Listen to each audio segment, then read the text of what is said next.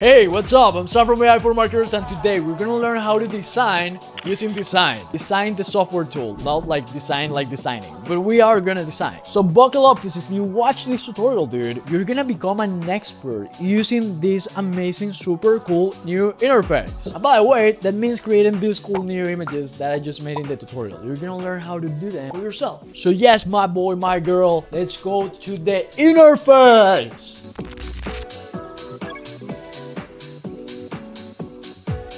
So let me tell you guys a little bit about Dzine so that people that, don't know what this tool actually does understand what we're going to do here in this tutorial. Dzine, in my opinion, is one of the best AI interfaces out there. Meaning there's a lot of AI companies and image generators like Midjourney, Playground, Ideogram, etc. The Dzine, probably, competing with Leonardo AI, is by far the easiest to use app out there to create the amazing, super cool images you want. So the way I would explain Dzine is like, there's like an axis, right? You have how beautiful the interfaces are and how easy to use are them, and then you have the quality of the model, like how good are those generations. In my opinion, Flux is actually the best AI image generator, but it's not easy to use at all. Like for you to use Flux, you have to use 2 or more softwares, right? So I would put it like there, right? But then we have things like Midjourney, which are great and kind of difficult to use, but cool enough so that people can just play with it. But I would put Dzine in the top right corner. It is an amazing interface. It is extremely intuitive, and also the generations are great. So what we're gonna do here is dive into this amazing app that is not complicated at all, and we're gonna learn how to use it. Okay, so what we see here in Dzine, right, is all the amazing tools you can do. Of course, you're gonna use the API, the tutorials, the Discord, the pricing, all of that we're not gonna cover here.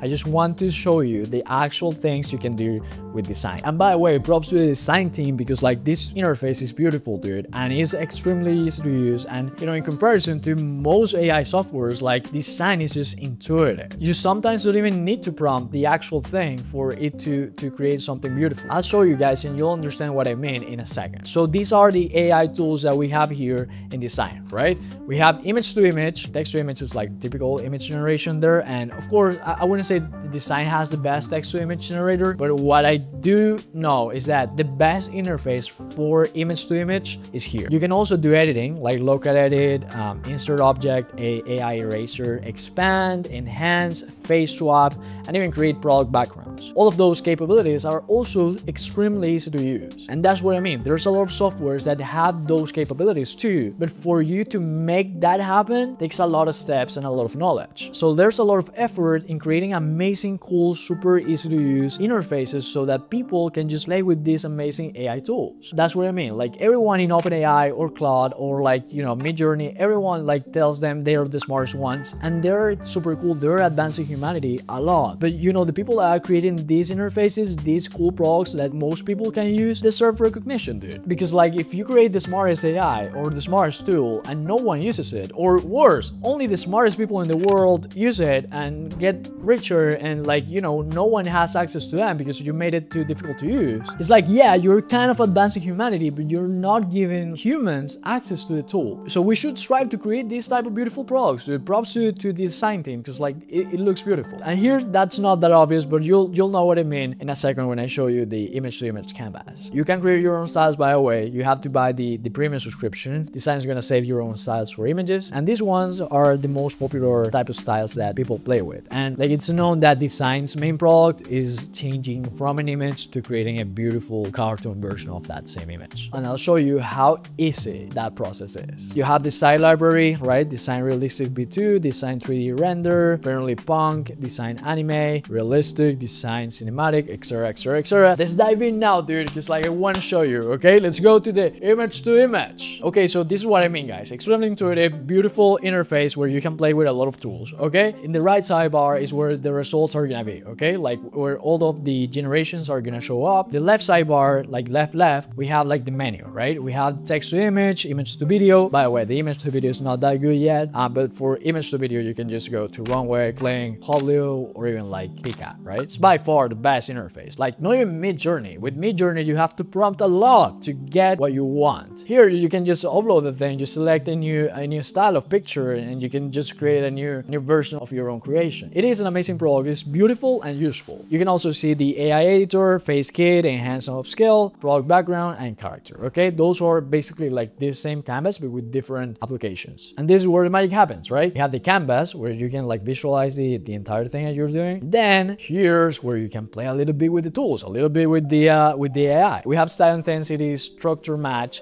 color match, face match, high quality, and in the advanced tools is just the negative prompts and the signal. We're not gonna play with that too much here because honestly this is much more than enough. And the best like thing that's the most useful is just the style intensity bar and the structure match bar by far. The fact that I can tell an AI, hey, I want this same image with anime style and how level, like how creative I want it to be, super cool. We're gonna upload a cool image from my thumbnails. By the way, I took 300 with a friend. I went to a friend's house. He lent me his camera and we took 300 pictures, right? 300 photos, and I only used 3.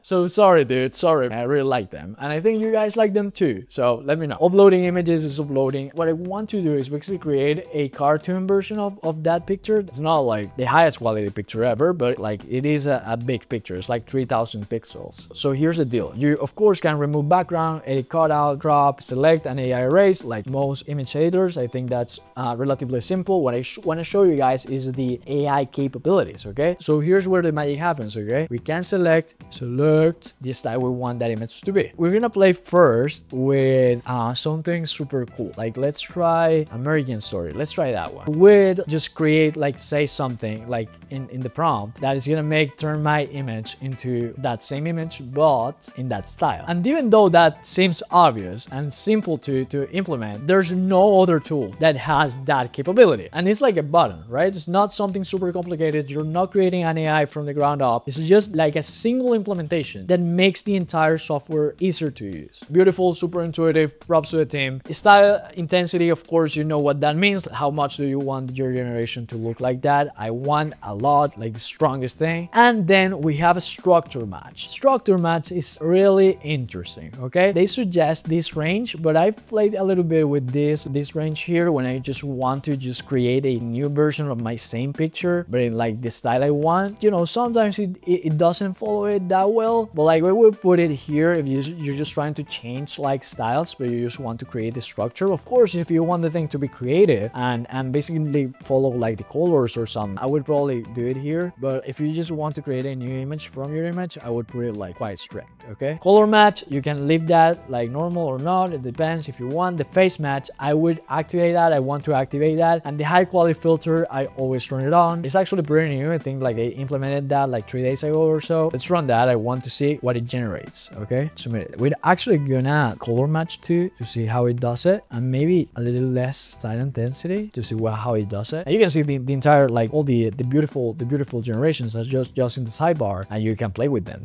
You'll see that it creates, by the way, it creates for each one, and you can then edit them inside the actual software. And by the way, inside the same paid plan, okay, the simple plan that gets you all of these tools. And with Midjourney, you have to pay for a yearly subscription or something to just use like, you know, the main editor. I honestly, when I see these type of tools, how efficient they are and how cool they are, 5 people or so, I don't know how companies like Photoshop or like Adobe are gonna survive, dude. Like once this thing gets big, they can implement at this level, like with, you know, with the resources of like a big company. There's no way in hell that like company like Photoshop can compete with this creative geniuses, dude. This is like beautiful. Created a cool animation. This one was without the color match, so he created cool things. Oh, okay, the image shows a man with curly hair waving. That's pretty interesting, dude. He didn't tell that it needed to be the same style. Oh, because we didn't select color match. Okay. Wow, look, that's an artwork. That's an art piece. That's literally an art piece, dude. Oh, dude, wow. It seems like kind of crazy or something. I'm not that crazy. Okay,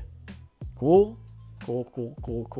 I like this one. I think this one is actually kind of cool. This is what I mean. It looks beautiful. Like that's a piece of art itself. Beautiful. Let's change now a little bit. Let's do 3D rendering and let's now do ink realism. And let's now do, this is what I mean, dude. Once you get excited about using a tool, it's just like, what the fuck? The amount of things you can do is just crazy, right? And I want you guys to try it and then text me or DM me or any social, by the way, follow me on the socials. If you like the tool, just like, honestly, right now, it is kind of my favorite tool, to be super honest. Dude, this is so easy to use that this tutorial is basically to show you guys like the app. I don't even feel that I need to do a tutorial. This is like, it's the most intuitive app ever. You know what I mean? Look at those generations, dude. What the fuck? Guy looks jacked, dude. I'm not that jacked yet, but I will be. I will be soon. Let's fucking go. I'm not kind of that jacked yet. Well, you know, yeah, sure. No, I don't like this one. Okay, that one's pretty cool. Yeah. Holy shit, that's kind of creepy. That's cool. Cool. Let's now prop up style intensity and let's put a little bit less and generate. I want linear art, linear whimsy, and I also want to play a little bit with different. Oh, Cutie 3D. Oh, this one, Kitty Palette. Oh, that one looks interesting. It's like a drawing. Let's generate those. The amount of things I want to do with this app is just like nuts, dude. I can literally create so many cool projects using this software. Okay. This is like the new generation. This is like this style. Beautiful style. That's pretty cool, dude. That's pretty fucking cool, dude. Wow. Let's try now a different style, dreamy 3D. I want to see that in Pixar style, and maybe let's try illustrating nostalgia too and see what it does with that. Wow. Okay, that's interesting, dude. Wow. That's just nuts, dude. That's just crazy, right? This one is just like, what the fuck? This one is just crazy. And the style nostalgia one, let's try majestic logo to see what it does. Extremely cool. Bullish on this software.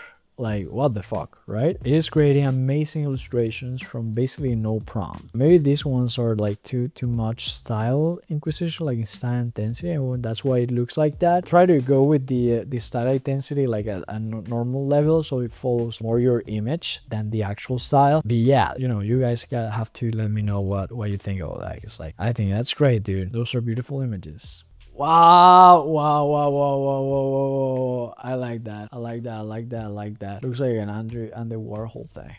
Beautiful. Okay, now I show you guys the first thing I wanted to show you is now play with this thing a little bit and show you the other features. Okay, amazingly cool thing here. Can remove background, and now I can play with that thing, right? Let's remove background real quick. Remove background. By the way, if you don't use Photoshop, you can remove backgrounds here. Let's say I wanted to make a thumbnail. You have here in AI Editor all the things you can insert in your canvas. So for example, say I wanted to insert an object like the image, right? I could first upload a reference object. So for example, let's say I want to create a cyber truck. Because it's kind of a new concept, it might not have like that much info about like a cyber truck. So let's upload an image of it.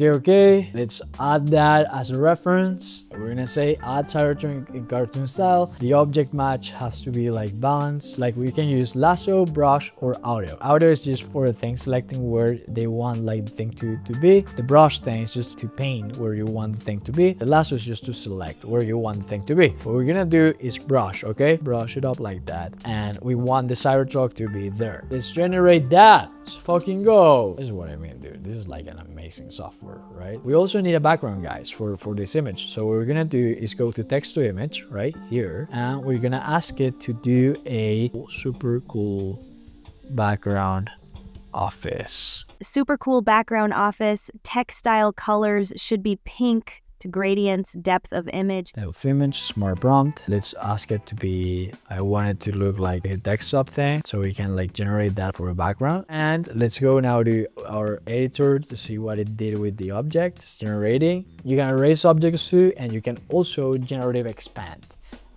with this cool thing. Look at that. Isn't that amazing? Text to image now. Let's generate that super cool background because I need that background. Design realistic, maybe. Look at that, dude. Like literally a Cybertruck, right? We're gonna grab that one. Yeah, probably grab that one. Let's grab that one. I know what I'm gonna do for a thumbnail. I hope you guys liked it. You already saw it because you're already pressing it. I'm creating that background. Cool. Okay, so that's cool. Let's use that. The sound though that real quick. Oh, you don't even need to download it, dude. You can just use it.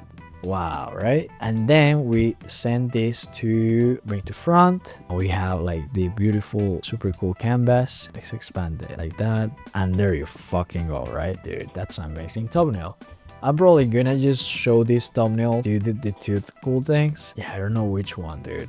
But that's amazing, right? We're learning how to use like all of these things. And by the way, you can also like say I wanted to erase the Cybertruck. I just like generate and it will erase. It will understand what I'm trying to erase. You can also look at edit something like, you know, if you want like complicated like an area. Let's say that you want to like just tell it, hey, remove that like real quick. Cool. I don't know what it generated there, but like looks cool. Okay, guys, so I just wanted to show you this amazing tool. I hope you like it. I really like enjoy playing with it, and I don't say that for all the AI tools that we review in this channel and we do tutorials on. Some of them I have to study them and I have to get involved with the tool for me to learn how to enjoy using it. But with this one, like I'm probably gonna replace, I don't know, dude. I have to see because I'm not affiliated or I don't have like a partnership with Dzine, although I would love to. If you're like someone in that company is watching this, like reach out, dude, because I would love to, you know, make workflows with this amazing app because like it's beautiful.